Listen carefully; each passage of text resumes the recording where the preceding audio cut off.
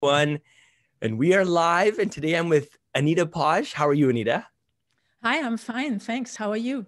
I'm excellent. I'm excellent. Thanks for coming on the show. I usually like to call out like right off the bat kind of how we met or when we met and how we know each other. So just for the audience's perspective, they should probably know that Connie and I, the lady behind Big Give, we've been friends for a very long time, and I recently interviewed her, and she recently did a call out on Twitter to me saying, "Sunny, you're doing a great job. You should try and get more women on there." And being a father to two little girls, it's always trying to figure out like how do I get them more excited. I thought, well, okay, what a wonderful opportunity. And then you responded to that tweet, and you were kind enough to lend us your time and share your Bitcoin story. So I really appreciate that, Anita. Yeah, thank you very much for the invitation. And yes, also thanks to Connie Galippi, because I did an interview with her about 1.5 years ago. That was some 2 months before I went to Zimbabwe. To do a podcast research or podcast story basically about the Bitcoin usage in Zimbabwe. Interesting. And we were also on the same panel. She was moderating the social impact panel at La BitConf in December, and I was at the panel. So that's where we met again, only virtually. I mean, I've never met her in person, which is sad, but I hope that, as we all hope in 2021, it will be hopefully possible again to travel, and to meet people in person. Yeah. I mean, so Connie and I, we actually did get a chance to meet in person. She was so kind that she came up to one of my conferences up in Toronto a few years ago and spoke with the audience, cool. Here. So Anita, as you know, one of my kind of goals, and I keep saying this at the beginning of all my podcasts, is that I know we're hitting all-time highs. Well, today is not such an all-time high, but still, I find like the conversation around price is interesting, but there's just enough commentary around it. There's far better traders and smarter people out there that love talking about that stuff. So I leave it to them. For me, having been in the space since 2011, 2012, I really value the stories behind the people that kind of help bring Bitcoin into the light. And I always say that, the ones and zeros and the Bitcoin, all that stuff is exciting, but it's all just really, it's people, right? It's about people coming together. And so I find that people's stories tend to be very interesting, number one, and number two, instructive and educational for a lot of people. So with that in mind, some people start with their parents meeting, other people start with their first jobs, and I think in a recent one, Idan broke that one and started with like his great grandparents or something because he wanted to share really interesting story in terms of what their family went through. So curious, where does your story begin? Again, I'm flexible, but where would you like to start? I thought I might start actually with my grandparents and Let's do it. I'm liking youth, this new trend. my youth, where I started to mistrust authority. Let's do it. And I think that's a reason why I'm into Bitcoin. I mean, I think there are several reasons for that, but that's one of them. Like, I mean, I'm a born atheist, for instance. My parents never went to church, and that in a country that's very Catholic. So it's basically the one and only religion here. And we still have crosses in the school and stuff. Although we have many people who have other religious beliefs. And so it started actually in a way with my grandparents, because my grandfather was in the Austrian army in the 30s. And it was before the Germans came to Austria. So he was in the Austrian army because there were no jobs. He was also he was playing music on the streets with his brothers to earn some money. And then in 1933, the Austrian Civil War started, and basically you had two big parties, the socialists and the conservatives, and they started to really, like, it was war, and the church gave a blessing or something like that to the weapons of the conservatives. And that was the reason for my grandfather to question this authority that for him, he thought it's neutral, because religion should be neutral in politics.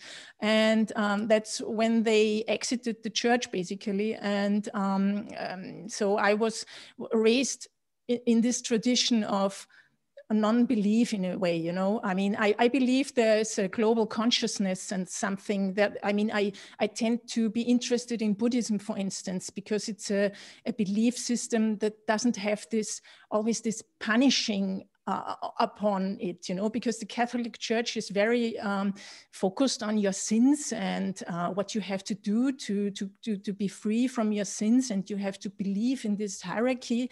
And I think, yeah, that's a thing I never understood.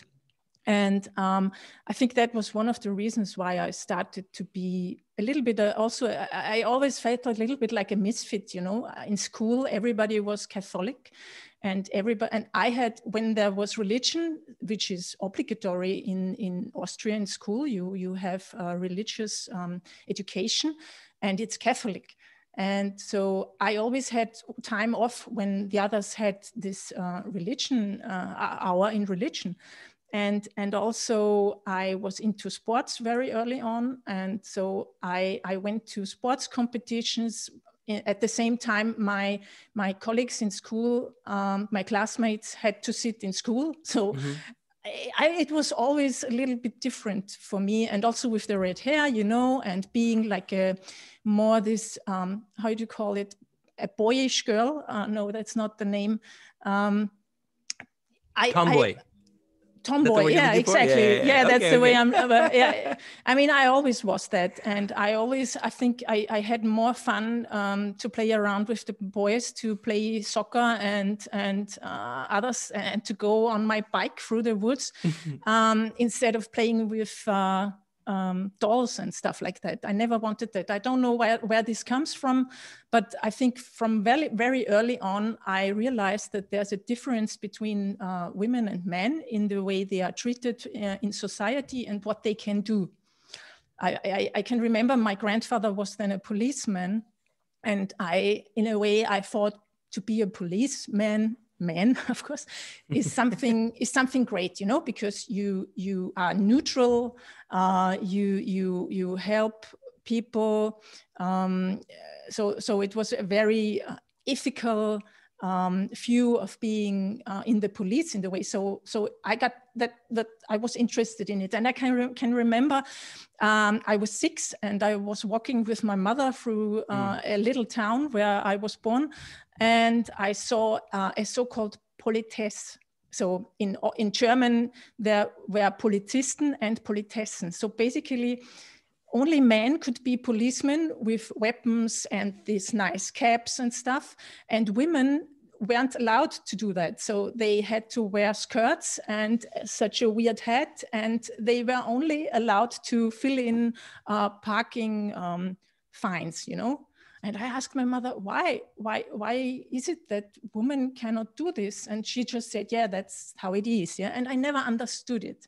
And so I think I was always a little bit questioning the system. And I think that's where I began to question the system as a whole. And that made me a little bit open to the learnings in Bitcoin or Bitcoin in general. And okay, so and also I learned very early on that authorities can change their minds very fast. So let's say benevolent authority can become a beast very, very, very fast. And I always had the feeling you can't rely on something because things change so fast, and you cannot influence it, you know, because authority is so powerful. I mean, I experienced that as a child. So I learned very early on not to rely on authority in a way. So yeah, that was my youth in a way that led me also to become self-employed very early. I studied urban planning, so I'm an urban planner. Basically, I'm an engineer from the Technical University in Vienna. But I finished my university studies in 1997. And that was the time when the internet came to Austria in a way. So I finished my university and got my first email and internet connection at home. And very soon I realized that, I mean, urban planning is a great field, and I think it's still very interesting. But it was everything. It was too slow for me, and it's also a very politicized thing. You know, like the government tells people how cities should be planned in a way, and this is in general okay, because I think in a big town you need some guidelines or rules to build cities that have are livable, have a great quality of life. But it was very politicized. So if you knew the mayor of a town, and it was also very corrupted in a way, you know. So everywhere where politicians make rules, it gets corrupted in a way, because people are open to get bribed and other things. And so when I learned about the internet and that, I thought, okay, actually, that's much more interesting for me. Urban planning has such a long periods, you know, you plan for the next 10 years. And that was boring in a way. And I also thought the chances of my career chances were very limited, because basically as a urban planner back then, you could be a civil engineer and open your own office, or you could go to, let's say, the Vienna administration and be a bureaucrat. How do you say that? Work for the government. And that was boring for me. I mean, the idea to do my life long the same thing, I couldn't stand it. And so I educated myself much more in the direction of internet and multimedia design. And I started my solo company basically as a web designer in 1999.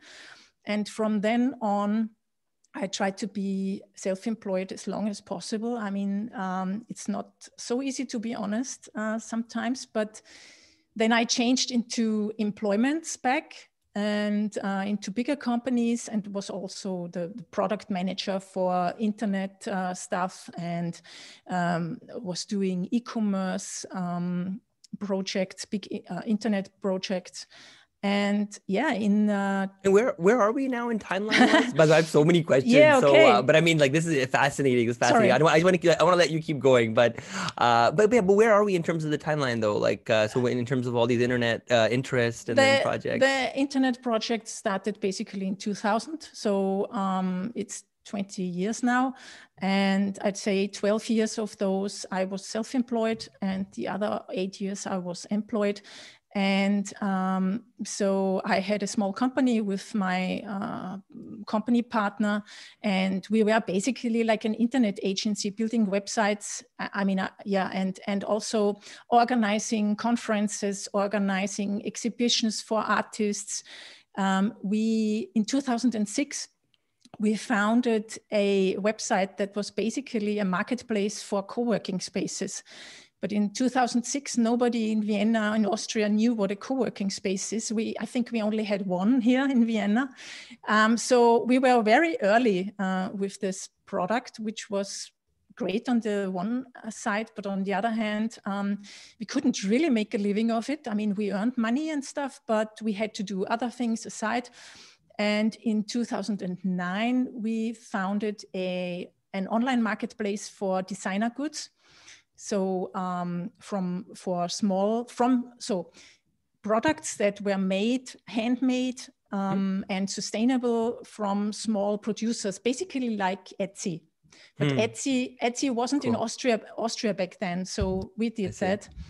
And so I had a lot of e-commerce and experience, and I also got to know the problems with traditional payment providers, because back then you had to pay upfront to be able to have a payment provider. There was not something like Stripe, where you just you register and you integrate Stripe to your website and then you have your shop. We had to pay, like, I think I would say 3,000 euros to be able to use it. And for a small company back then, when you bootstrap yourself, that was a lot of money and a problem actually.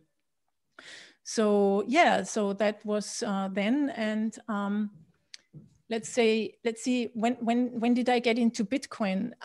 In 2016, I decided that I need some time off and I don't want to be employed anymore. I wanted to be self-employed again.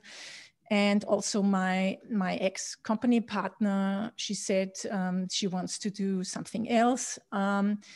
So I needed... Anita, I was going to ask you something. So before we shift gears and go into the Bitcoin story, do you mind if I ask you some questions about what we just talked about? Because go ahead. Because, like I said before, most of the times it's usually like, give us your backstory in 30 seconds. But I'm like the opposite, right? So I want to kind of dig into some of these things you mentioned.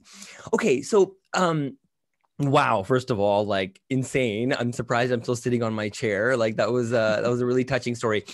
Just to even start with, I wanted to ask you a couple questions. So you mentioned a couple of really big things. So right off the bat, you said you were an atheist, right? And so so just on a personal note, when people ask me, Sunny, what's your religion? Like I was telling you before the call started, my wife's Christian, my parents are Hindu, you know what I mean? My friends are Muslim. But when people ask me, I say I'm just like confused. I'm like eternally confused. I don't even go as far as to say atheist because I feel that triggers people who are heavily religious, because that means you don't believe in what I believe in, as opposed to I'm just like, I'll go to church. You want to go to church? Let's go to church. Like you want to go to temple? Let's go to temple. But there's something there, right? Because you continue to say that your grandfather saw this connection between like politics and religion, and he had this like gut reaction that something wasn't right about that, right? And then inevitably, I think our story will eventually go towards how maybe money and state should be separated, right? But just to kind of highlight on that first point, why is it?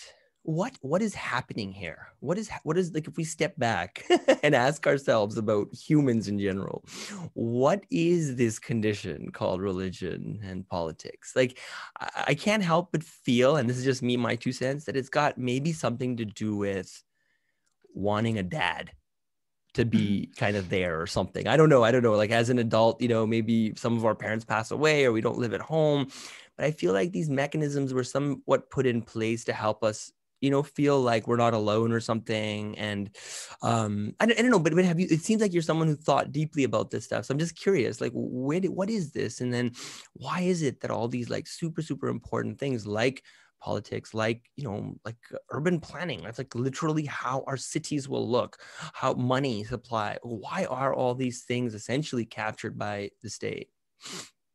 Oh yeah, that's a big question. I mean, I think, I'm not an expert on that, but what my learnings are, religion came before states and government. I mean, we had religion and kings. And so in Austria, it's where I know it the closest from, was the connectedness between politics and religion always very close. And I think that, as you say, state and religion have to be separated, not only because there also needs to be a place for people like me who don't believe in a God or in a system that is like regulating your belief, but also for people who have other religions. I mean, how can it be that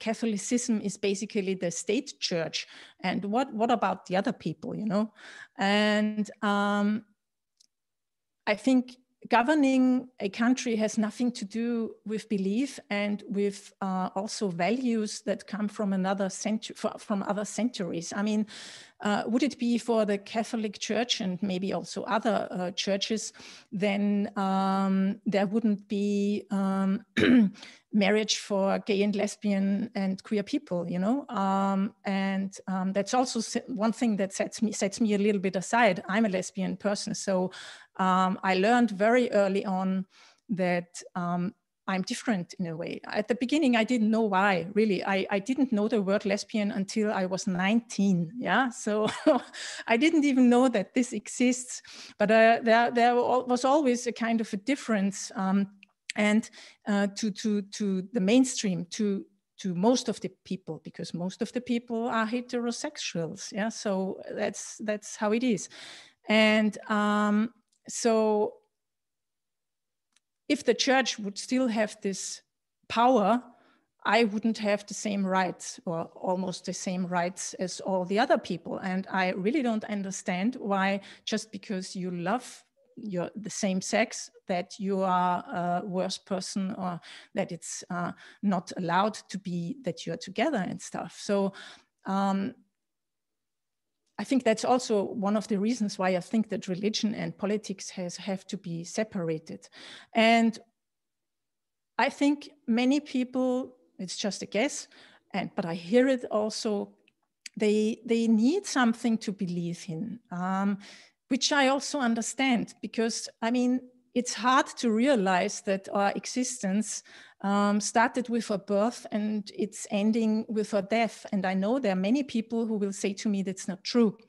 Our soul lives on and something, and I would love to believe that. But to be honest, I can't remember how it was before I was born. And I think before I was born is the same state that I will be in when I'm dead. So basically, I don't know anything about that, you know. So, but it's a hard fact to realize that there is basically nothing that lives on in a way, you know. And I don't have children, so I really have nobody who will like live on with myself in his or her mind, you know. So I try to give back to society, yeah, to be this part in the world, because I think we are connected, and it's the purpose of everybody to contribute to this world in a positive way. Yeah, I'm not sure if I've answered that question.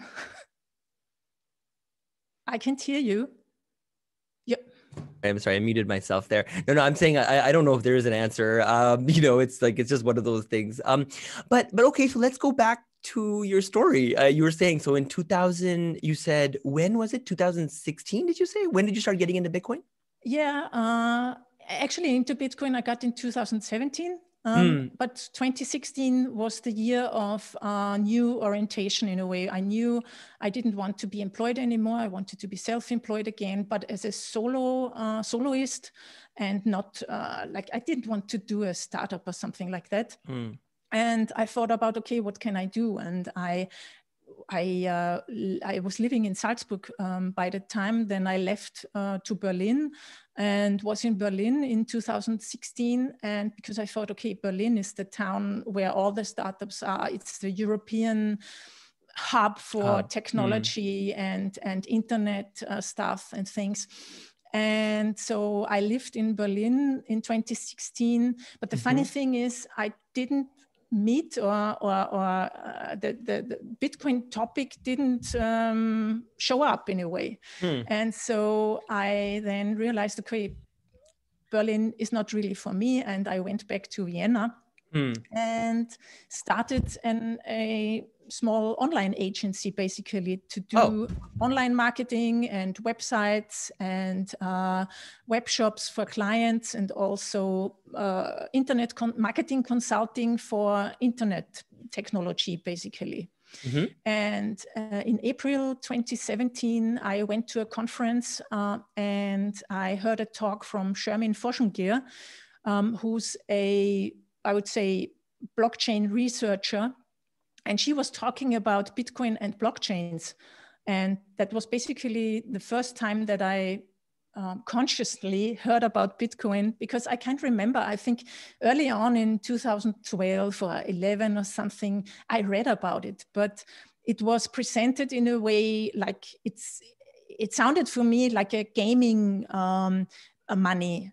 So not a real thing, you know, and I was never into gaming or something. And they also said it's like, it appeared for me to be another PayPal, another payment system. So I didn't follow up. Yeah. And so in 2017, when I heard that talk, I was really, it blew my mind. Yes, that's how you say it. And I immediately started to research Bitcoin, like the classic rabbit hole. I fell into it, and I still had to make my money from online marketing. So my interest in Bitcoin grew the more I learned about it. And I I very early then decided, okay, that's the topic for me now. It's not online marketing and web design, because I thought already it's boring. Everybody's doing it. What does e-commerce actually do? You know, I'm not into consuming a lot. So I'm more I like to live the simple life in a way, you know, reduce the stuff I have as much as I can, and not buy so many things just to, how to say it? I think many people buy stuff because they don't know what to do. So they don't have a reason to live in a way. So they when they are stressed, they go shopping, you know, and I don't do that. And so for me, e-commerce, most of the e-commerce was something like that, you know, selling stuff that nobody really needs. And so I got into the Bitcoin rabbit hole in 2017 I would say in June. And yes, and then very soon I realized, okay, how can I build my knowledge? And then I started to write a German Bitcoin book for beginners. And yeah, that was the begin basically. Wow. Okay. That's fascinating. So your first kind of foray into the space was to write a book.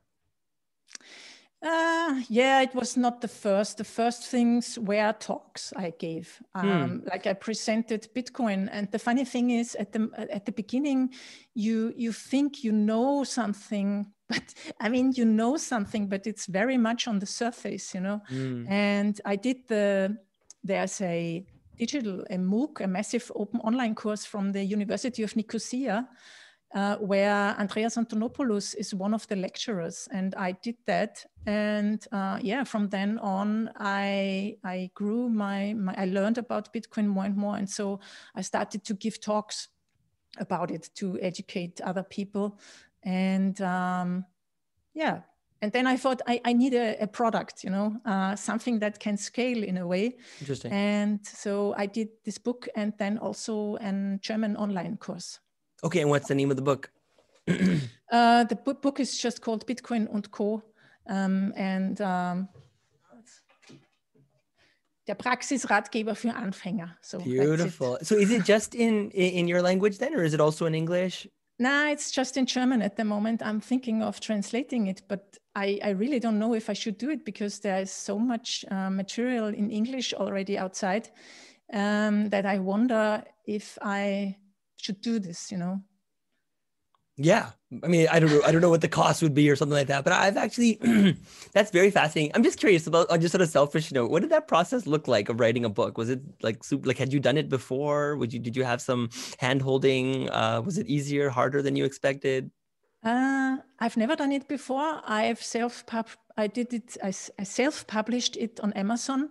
So self-publish it on Amazon. What does that mean? There's just like an option. You just go in there and upload a PDF and boom, it's done type of deal? Yeah, in that way. Yeah, cool. Exactly. Okay. So you need to research the different possibilities you have, because there's not only Amazon, there are also other platforms that offer that. But it's difficult actually to research the best option, but I thought Amazon is the best way to do it for me. And so you can upload a PDF, and then it's formatted. You need to format it in a special way, and then you can publish it as a on KDP, like as a Kindle version if you want to, as a Kindle. Kindle. Yep. Yeah, and as a paperback. Yeah. And so I did I did everything actually by myself. So from the graphics, to everything, with a little help from peers, because I mean I knew I'm new into Bitcoin, or relatively new. So I asked some friends from Bitcoin Austria, which is an NGO here, and Max Tertinek, who's the CEO of Coinfinity, which is an Austrian Bitcoin exchange, if they would read it for me to give me feedback so that I don't say anything that's really wrong. And they were great. They supported me here. And yeah, so the writing process was basically a learning process, because I think if you write a book like that, you have to learn everything, and you also have to try everything. So I began using exchanges, hardware wallets, software wallets, whatever. And yeah, so that's how it came together. And what's the TLDR of the book? Like if someone reads it, what could they expect to get out of it, type of deal? Basically, if they can read a little bit about Bitcoin in general, but I didn't write too much about Bitcoin to learn about Bitcoin, because there are so many other books that only do that. So mine is more a guidebook, really, a tutorial, what's the best wallet, what are the differences between wallets. It's basically, if you want to buy some Bitcoin and you don't know where to start, then I educate you on the different forms of buying Bitcoin from exchanges, what are non-custodial wallets, what are custodial wallets, and all that stuff. What's the seed? Why should I use a hardware wallet? What's the best way and the fastest and the cheapest way to get Bitcoin in a way? That's basically what it is, to store Bitcoin safely and to use it safely. Interesting. Well, that sounds very relevant. Okay, so what happens next in your story? So you write this book. Now you've got a product that you can scale. You've got all this knowledge. You've got this internet experience. No fear in the world. You're ready to go. What does the next step look like? No fear in the world. That's not really. That's not true, right? That never goes. No, right? That's never. No. No. The next big step actually was that I met Andreas Antonopoulos in Vienna. Oh, wow. Yeah, I started to be a patron of him, and he came to Vienna to a conference, and he always makes these meetups for his patrons, and in the towns where he's speaking or was speaking. And I met him there, and I already got that book, and I showed it to him, and he said, yeah, great, because I know how much effort it takes to write a book. Congratulations. And I knew I want to start a podcast, or I thought about starting a podcast. And I thought, okay, now is the moment. And I asked him if he would come onto my new show, and he said yes. And that was basically also a great start for my podcast, because I think my first guest was Safety in Amos, and the second was Andreas. Whoa. Oh my goodness. So you just knocked it out of the park right to begin with. Yeah. So that was that. And that kicked it off in a way. So unbelievable. And the next step was that Andreas' team was asking me, after I said I would love to contribute to his work and to translate his work to German. So I'm one of the translators of the Internet of Money to German. And Andreas has a lot of great pieces of work. I think I have probably all of them on my shelf. But if you had to recommend to like a new listener where they can maybe, just like someone who's kind of at the edges, that's nibbling, that's thinking about, Bitcoin, which book do you think they should start with? The Internet of Money. So and that's a small one, right? That's a tiny one. Yeah, I think he has now 3 volumes or 4 volumes. Oh, does he? Interesting. Already, okay. Yeah. Okay. So yeah. And when I was reading through it, it was kind of like, it felt like it was a synopsis of all his talks mostly, right? Is that exactly. It's a transcript of his talks. So you basically can read through the talks. Interesting. Okay, cool. Okay, so you start this podcast. How's that journey going? What year did you start that in? in 2018, in August 2018.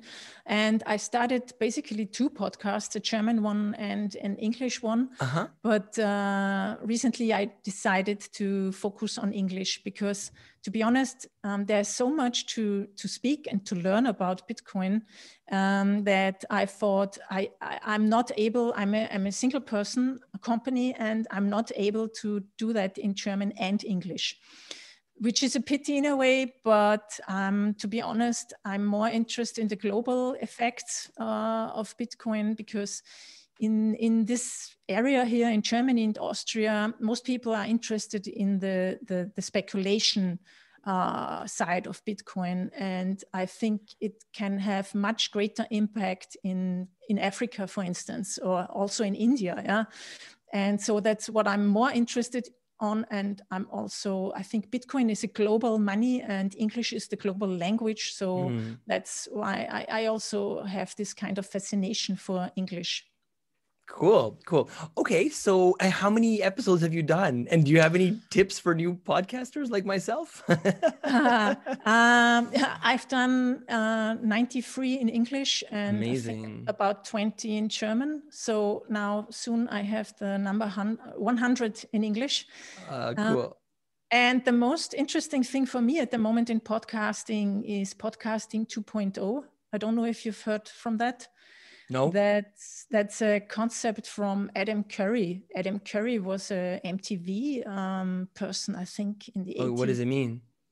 Okay, it means the goal for podcasting 2.0 is to build a podcast environment where the podcasters can earn money with their podcasts, but without having ads or sponsors.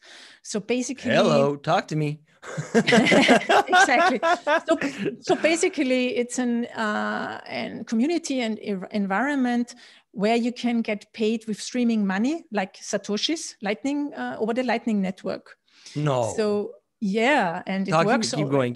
Okay, I've never heard of this. You've never heard of that? Okay, now it's great. But you've heard of streaming money. I know Lightning, I know podcasting, and streaming money I can kind of, put together in my brain what that maybe means, but please tell me. It means pay as you go in a way. So like pay for the usage. So as a listener, you will be able to pay the podcast host while listening in your app. And you don't have to do anything. You set it up once. So basically you can say, okay, for 1 minute of podcast listening, I want to pay 5 Satoshis, for instance. And as long as you play the podcast in the app, the money is streamed to my node. I see. Interesting. But you have to do it through the app, obviously. So someone like me who's just uploading it to YouTube willy-nilly, it probably wouldn't work. You'd have to create a bit of a walled garden or something. It wouldn't work now at the moment, but I guess that will be opened in the future also for YouTube. Oh, I see, something that's going towards something like that. So no, the podcasting 2.0 idea is completely decentralized and open. So everybody can join, everybody can build his or her own podcast apps. At the moment, you can use the Sphinx app. I don't know if you've heard from the Sphinx app. It's a Lightning chat app, basically. So you can chat and you have a chat group. So that's called a tribe. So my podcast has a tribe. And so you are in a group of people who are in your tribe and they can listen to your podcast, and you can also discuss things in the group chat. It's like a chat. And right. But the podcast thing though, isn't it like just the fact that it's like free and available and on the, like kind of available to everyone, isn't that part of the magic? Like how would people know that they want to pay you for your podcast if they haven't even heard you? No, so the one thing is also you don't have to pay. So it's your free decision if you it's say just like you want optional. to pay. It's optional. Yes, it's optional. Interesting. Okay, but do you think people would actually do it then if they don't have to? Like, I don't know, maybe they would, like right? Donations. It's like Patreon kind of, but like it's Patreon kind. It's like real time. Exactly, but you don't need the centralized Patreon alternative. You have an open, decentralized chat app on top of the Lightning Network. That's the basic difference. And wait, even the chat app is built on Lightning? Like it's not just like an app that does chat but has Lightning payments. It's you're chatting on what?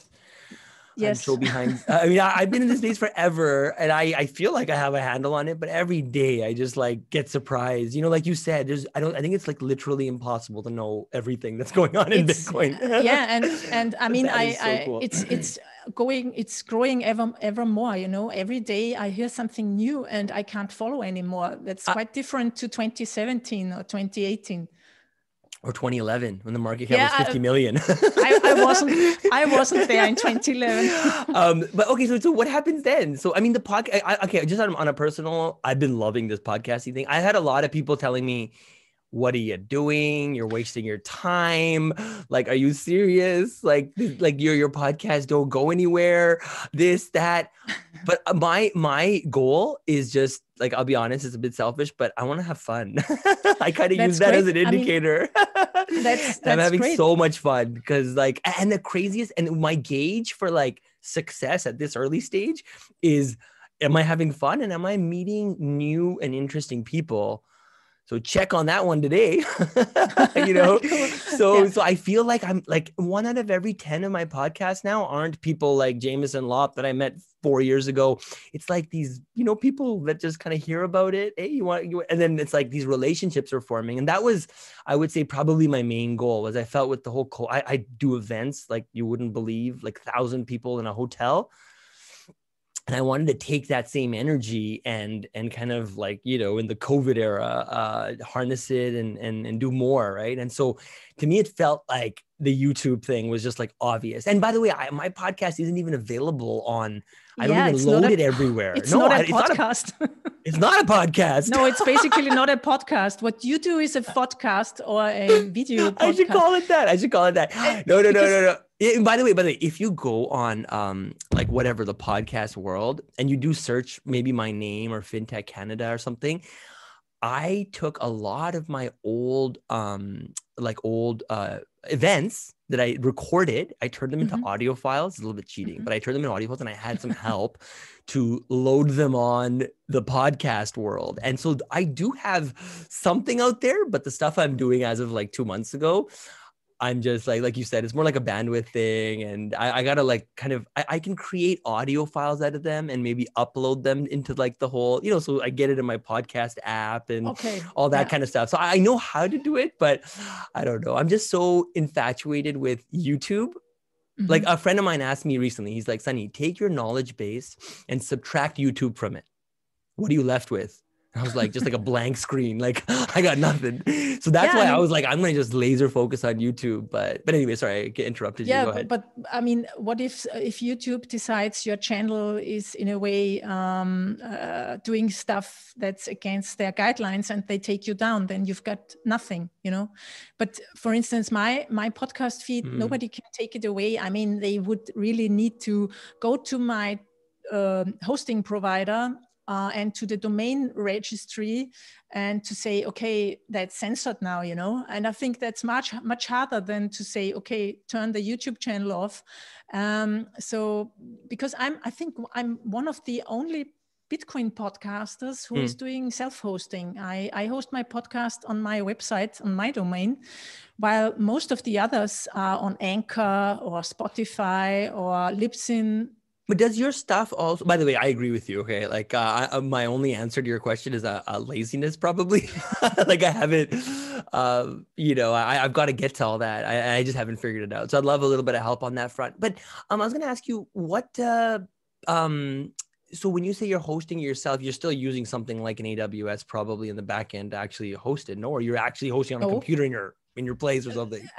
No, what I'm not using AWS. I'm using the web space from my provider. So I don't have my own machine. That's an internet server. I rent a machine at a big provider. Got it. And yeah, of course they could turn it off. Yes. Yeah.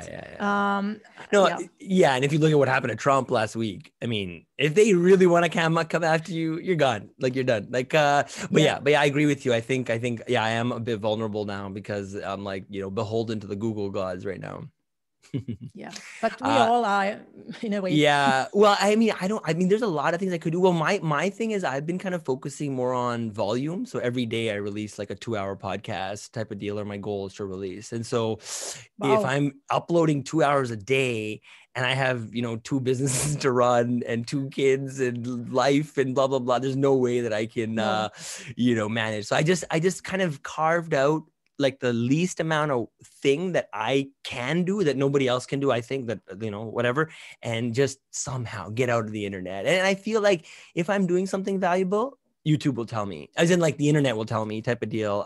Of course, barring the unforeseen circumstance where they just completely get rid of my podcast, which I'd be screwed. But I do have soft files of everything on my computer, so I could foreseeably upload everything up to something like what you're saying. Yeah, I mean, you only need to render it, like use it as MP3 files and load it up into a podcast host. Yeah. And do you do YouTube? Yes, that's actually what I started. I mean, I have a YouTube channel for many years now, but some weeks ago, I started my first video interviews. So I publish now the video and the audio file. Which is actually much more work than I thought. That's my point. Yeah, that's my point. So I chose the video because it includes both, kind of. yeah, that's a good idea in a way. I started with the podcast because I was also very insecure 2 years ago, with my English and myself on video, and I had to grow into that. And but you only grow into it when you do it. So yeah. Okay, cool. So anyway, so you and I probably need to have some side chats. I'd love to learn. That sounds fascinating, like chatting on Lightning and having this. Yeah. Okay, so what else? Where does your journey take you next, Anita? Question. Or is that kind of, are you in the midst of, I guess you're in the midst of that journey to some extent, right? Because you're still doing podcasting. I'm in the midst of the podcasting journey. I'm at the start or early beginnings of my YouTube journey. I wanted to do like more planned content, because in the last years my podcast was always like, who do I want to interview next? Because I'm also driven like you to get to know the people. In 2018 and 19 I was traveling a lot to the Bitcoin conferences to get to know the people who do this stuff, who build it in person, because I thought that's the greatest way basically to build your own opinion on something, when you talk to the people who do it and not only are standing on the sidelines. And so the podcast is my main source of income.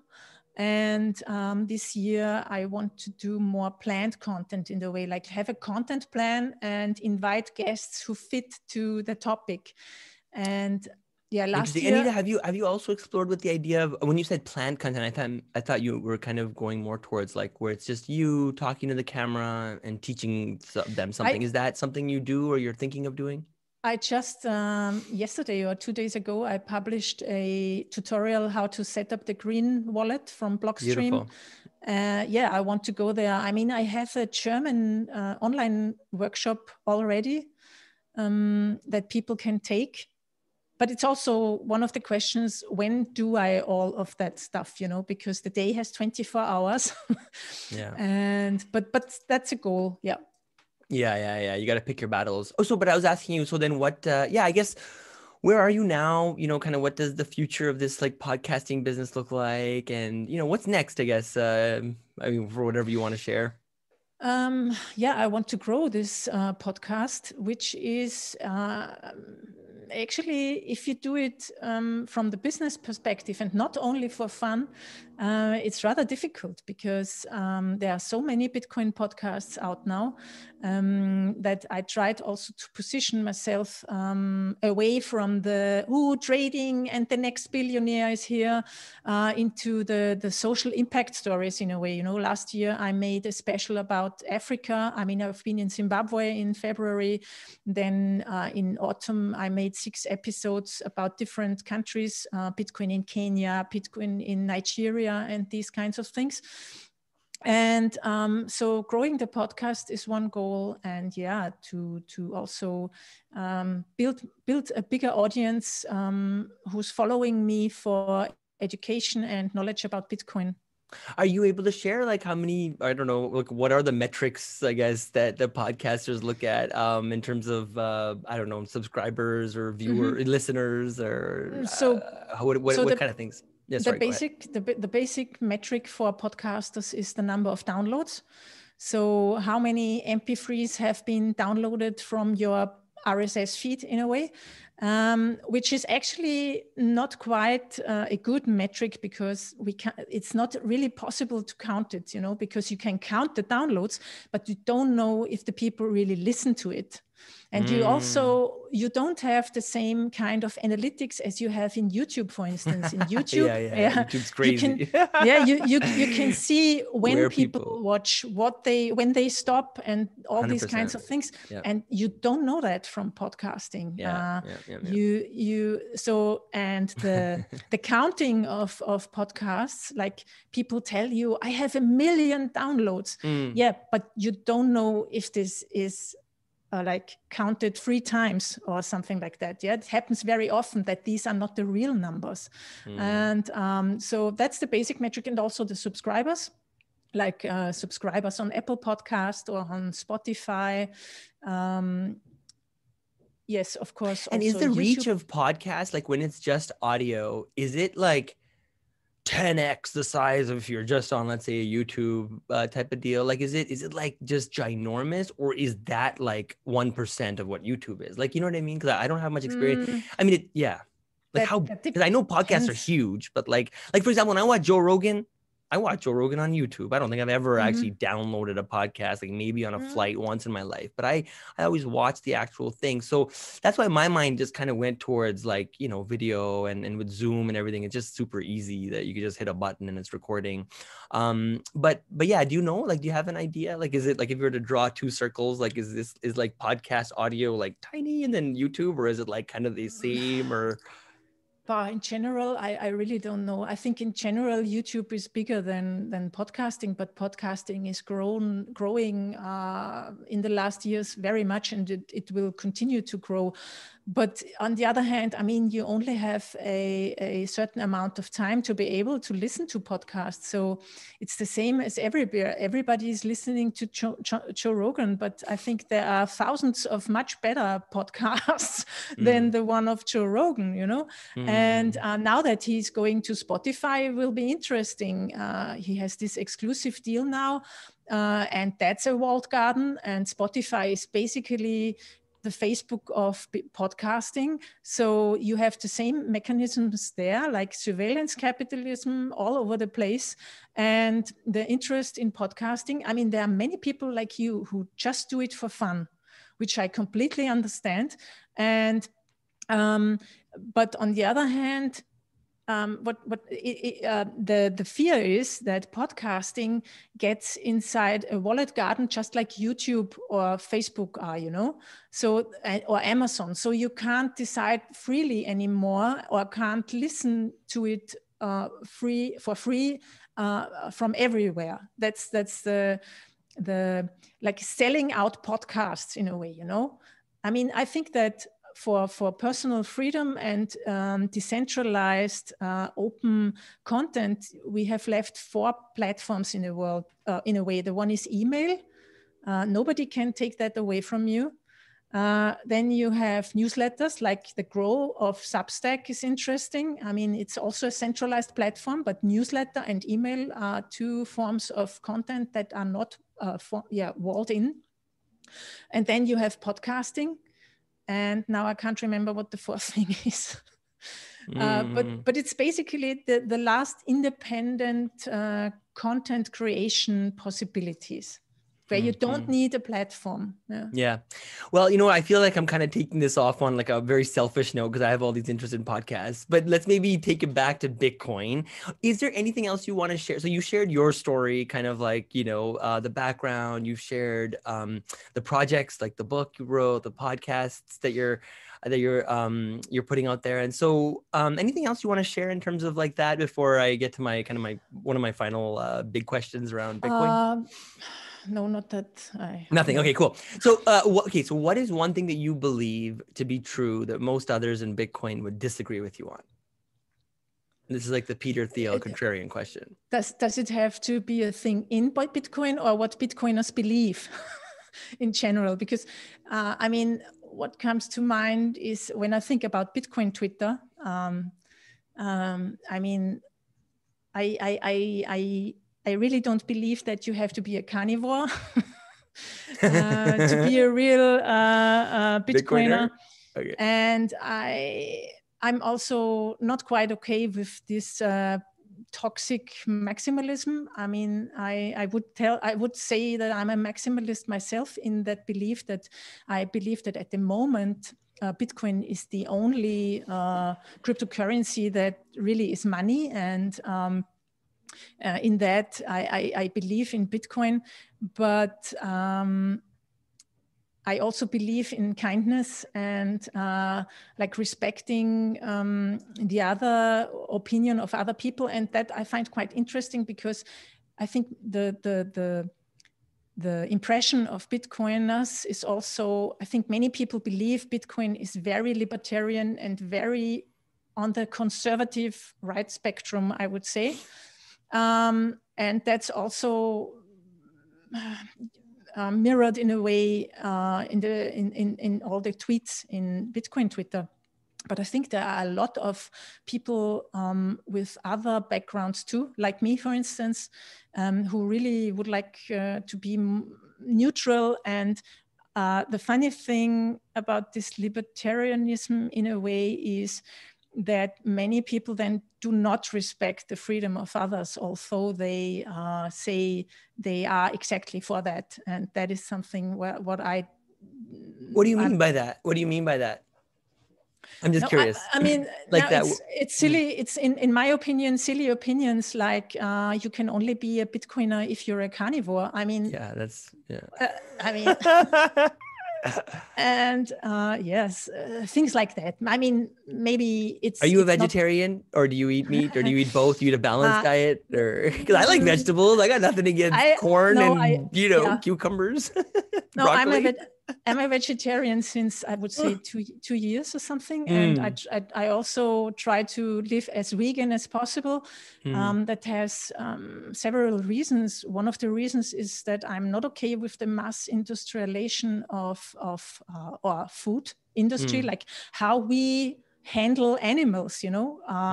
It's not okay. No. It's a death machine, and I don't want to be part of that. Also, it's a health issue, because I think in most of the meat you eat, you also eat hormones and other stuff. And I actually don't want to eat that. Okay, you could argue that's also in vegetables. Yeah, I mean, I try to do the best, what's the best for me. And I'm trying to see if I was trying to see if I have a book. So there's this guy named, have you ever heard of George St. Pierre? He's like the best fighter of all time in the UFC. Sorry, you can tell probably that I do watch way too much Joe Rogan. But no, he's like the best fighter of all time, or one of the best fighters of all time. And he's Canadian, and his coach for us recommends kind of like this book or whatever that talks about essentially like how meat it isn't conducive to long-term health, like as in it's supposedly cancer causing and things like that. Meaning if your objective is to live a very long, healthy life, that meat might not be actually that path. I on a personal, I eat a lot of steak. We eat steak probably 3-4 times a week. My wife is from Colombia, so we really enjoy our meat. But in the future, if I ended up vegetarian, like in the far future, I don't think I would be so surprised. I mean, I didn't stop eating meat, for instance, because I feel so sorry for the animals. I mean, I do, I've seen those videos. But it's more the way we treat them and the way we kill them. That's what I'm not okay with. I mean, and you cannot really know if this meat or this animal had a good life if you buy it, because if you buy it, it says, for instance, it's ecological or biological. I don't know how you say the word for it, so that it has been treated well. You cannot verify that. So I don't trust don't trust verify. I don't trust the food industry. So I rather not buy the meat, If I know it's from the farmer next door and he has cattle and that's from him and I know how he feeds it, I know how he treats it, I would eat it. I mean, and I Interesting. did. Okay. Yeah. Okay, so I guess your contrarian belief was that we have, or maximalists tend to have, Bitcoin maximalists tend to have these like nuances. Like I mean, I find it a bit funny too. But I do think I don't know. I mean, I don't know enough about keto. Like on a personal note, I have like I just run a lot of experiments, on my body, and I find like I do a lot of intermittent fasting where I don't eat at all, right? Like I don't eat my first meals at like 3 or 4 p.m. And that's been one of the best things I've ever done. But like when I sit down at 3 or 4 p.m. and I have a big juicy steak, like my energy level, like I can feel it. Like I feel stronger, I feel better. And so those types of things kind of make me go, okay, well, maybe there's something here. But then again, I try not to like I said, I try not to believe anything too strongly, you know what I mean? Like whether it's religion, food, money, even Bitcoin. Like I'm from Toronto, like I saw Ethereum be born in front of my eyes. And due to a lot of my skepticisms and negative feelings, I never rode that wave, if you will. And then I could have, I could have, and could have been very profitable for me. But again, it's because I have like these really strong beliefs, and I'm always trying to figure out how to not be so attached to them. Yeah, I think intermittent fasting, for instance, works really well. And I think it's a great method if you want to stay in shape. And also a balanced diet is, I think, the best diet. So everything that tends to go to extremes is too extreme for me, I like that. Yeah, I can get with that. Okay. So Anita, by the way, this has been a fascinating, or for me at least, it's been a fascinating conversation. I'm so happy that Connie, used the internet somehow to get us connected. This has been great. I do have a few other things I wanted to quickly ask you. So, do you think much about AI? AI, artificial intelligence? If I think much about, no, actually not. No. I mean, I on the side, when I research stuff or watch videos, I mean, I like to laugh. I like to listen to talks from people who are much cleverer than I am. And I found a person called Martine Rothblatt in the other days, and it's very fascinating. She's basically the founder of SiriusXM. I don't know. I mean, SiriusXM is the satellite radio where Howard Stern is also on. And she also founded a company that is refreshing organs. So basically they are prepping up lungs from people who died to repair them in a way, and people can get these lungs if they have need a transplant. And she also has a project from her partner. It's called Bina. It's basically an artificial intelligent being. So this Bina is the partner of Martine, and their goal is to live forever in these artificial intelligences in a way. And I found that quite fascinating, but I actually don't have an idea how far we are with artificial intelligence. I mean, if I see these, how is it called, US robotics, these robots, I'm scared. I'm getting scared, really. I mean, flying drones with weapons or something like that, that scares me, really. Yeah, but yeah, I hope we find rules without rulers in a way for those artificial intelligence beings in a way, so they don't kill us. Yeah, rules without rulers. Isn't that the definition of anarchy or something? No, it's a talk from Andreas he held recently. And I like that. The rules without rulers. Yeah, basically, Bitcoin is ruling without rulers.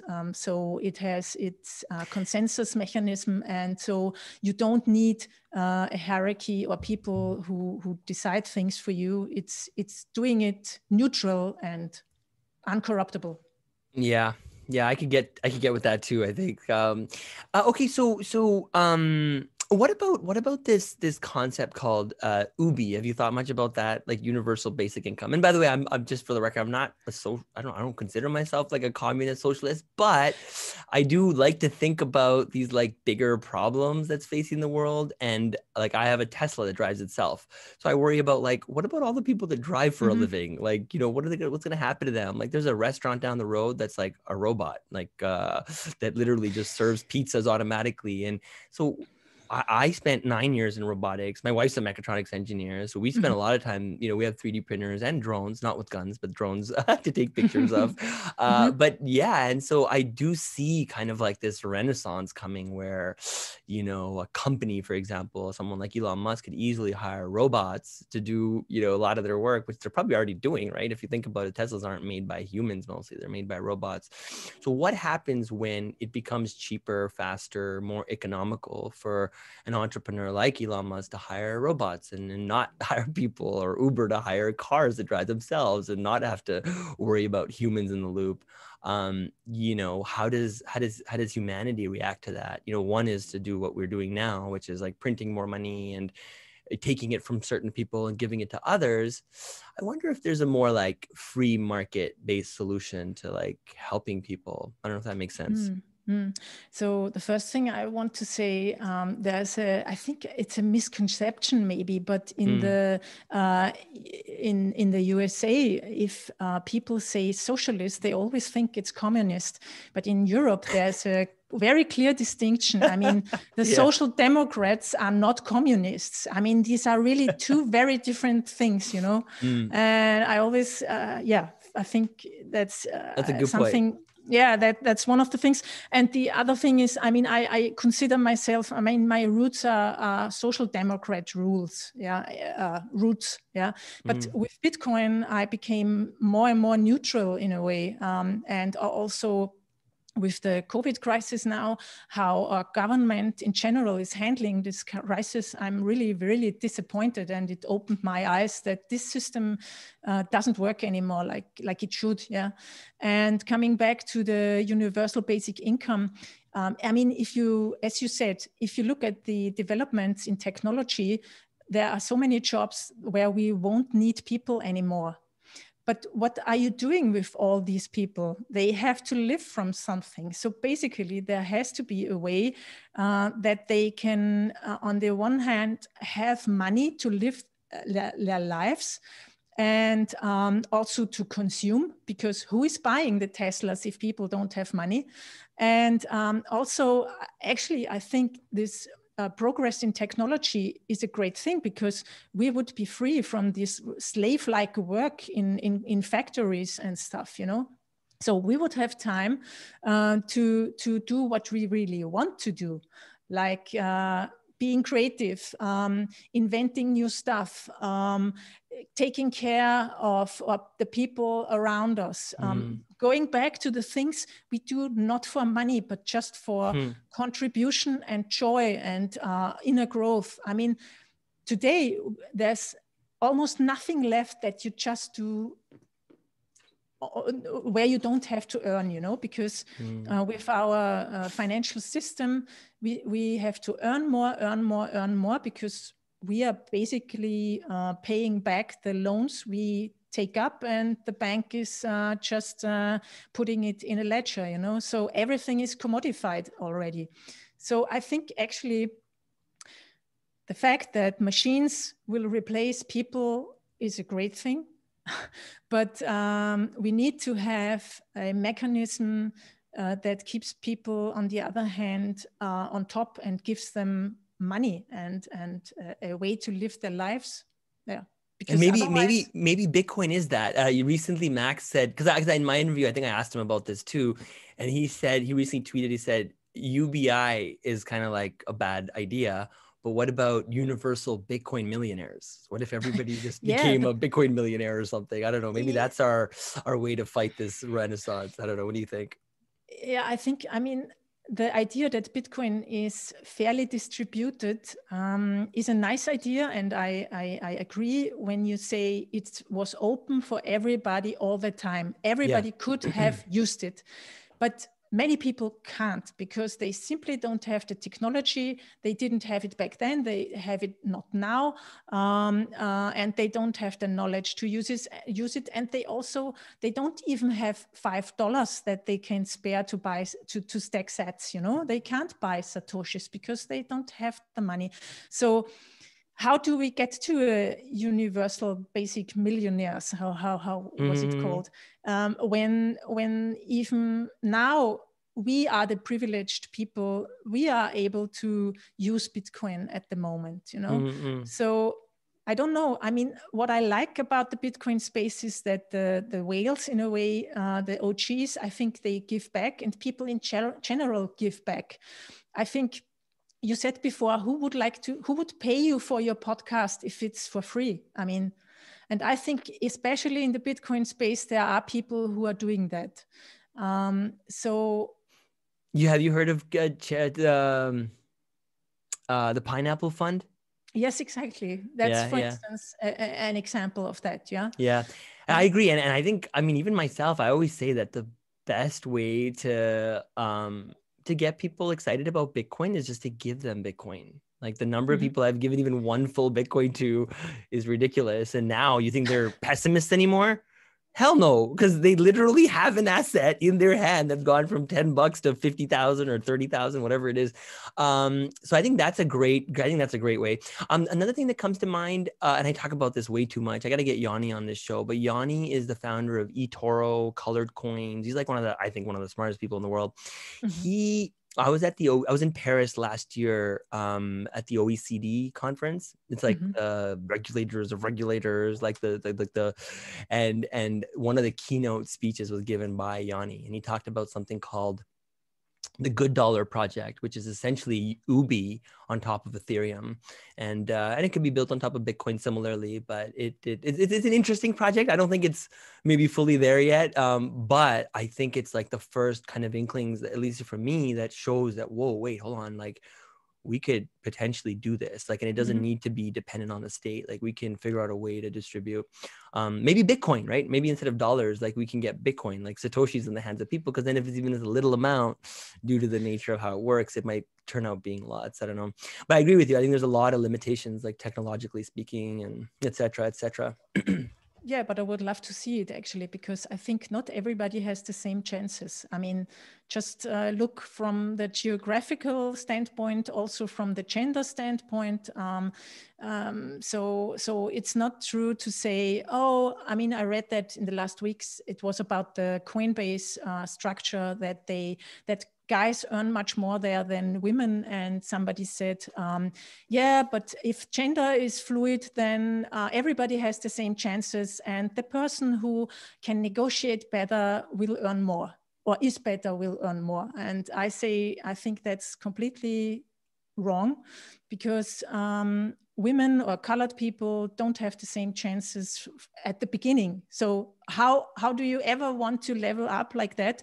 I mean, you can work yourself crazy and you will never have the same chances in a way, because the image of society prevents you. We have so many stereotypes that it's hard to break them, you know, and why do you think are there like 90% men in Bitcoin and 10% women or something like that? Yeah, Anita, I was gonna say, my last interview was with a girl named Preeti. She used to work for Goldman Sachs and Coinbase and A16Z, and she's an Indian woman, and she didn't buy into that narrative of, you know, how women are. I think she was their second engineer, and Balaji, I think, is was their CTO, is also a brown guy, and you know, and I've probably said more negative things about Coinbase than anybody else out there, but I don't know, I like to but I know what you're saying though. I don't mean it's Coinbase especially. I mean, it's also in all the tech space. And yes, of course, there are always women who say it's not true because they maybe didn't feel it, or they had another upbringing or whatever. And I understand that too. Yeah, but in general, I'm quite sure that is true, because there was also an experiment, for instance, that was on BBC. I saw that once, and there were like they brought in people who were not the parents of a child, and the child was dressed neutral. So it was like 1 year or 1.5, and you couldn't know from the face, is it a boy or a girl? And so they dressed a boy as a girl, for instance. And the people who were taking care of this child, when the boy was looking like a boy, they gave him a machine to play. If it was a girl, they gave her a doll. And then they said, that's not a girl, it's actually a boy. And people were like, oh my God, I gave her the wrong thing, or him the wrong thing, So it's us, our stereotypes. We give them the doll or the machine, And so we grow up in that belief that dolls are for girls and machines are for boys. And I think that's the problem. Yeah. I mean, yeah. I mean, I totally see what you're saying. I agree with that. It's just, I sometimes want to, like I told you, I got 2 little girls at home, and I try and, observe them and try not to force anything upon them, but they don't dig the guy stuff as much. they love the, I mean, like I said, I try and buy like, toys and but mind you, one thing I do notice is my older girl, she's really into what I would maybe have considered like more guyish things, but she's super into them, like Lego, like puzzles, and she's super good at them. But she also plays with doll houses and everything, right? It's like you said, maybe everything in moderation. Like I like playing with dolls. Yeah, me it's and my kids had little. it's completely okay. But I think it leads to these differences in the workspace. I agree. Okay, so what other, anything else? Oh yeah, my last question. Anything that you wish I would have asked that maybe I didn't about you, Bitcoin projects, current events? No, I don't think no? so. Okay, Anita. So where do people find out about you if they want to your podcast, your book, your kind of flow of thought? Is there like a Twitter handle? Where do you blog? Your website, all that stuff? If you can help. So the Twitter handle is Anita Posch. That's Poch. SCH with an C. And also my website is anitaposch.com. And there you find all the information you need. And amazing. I also have a weekly newsletter every Friday with the best stories in Bitcoin from my point of view. And given that I'm kind of calling this building on Bitcoin, like I said, I'm trying to get people to think less about like, oh, just it's an investment, it's going up, and I'm NGU, and more about, look, there's a bunch of people who actually make a living or are trying to make a living or building on it in a way where, they're doing this full time. And so to those out there, Anita, that are, a bit on the fence, maybe you in 2017 that are going, okay, this is definitely something I want to dedicate more time and energy and money to. Do you have any, I don't know, parting words for them? Yeah, I think building on Bitcoin is a great name because that's actually why I'm here. I'm also not here because of the trading and speculation. I'm interested in the technology, what it can do. And I always was a builder in a way. So like that podcasting 2.0 stuff, it's really on the edge. It's something completely new. And I think that the best investment in Bitcoin is learning about it, because there are also so many new jobs that are coming in this new space, are created in this new space. That's really a chance for many people to earn a living and have a very fascinating environment to work in. So I think the best investment is learning. Love it. I couldn't agree more. I think, I think that 100% agree. If there's anyone in your circle, Anita, that you want me to kind of do this story thing with, let me know. But you know what? Once again, I really, really appreciate you coming on, sharing your story. I had goosebumps for most of it. So I'm sure people will really, really enjoy, hearing about it. So thank you. Yeah. Thank you very much. I thanks for the invitation and that you're doing this. I enjoyed it a lot. Awesome. Okay, so I'm going to bring it to a close. Just stick around for a second here.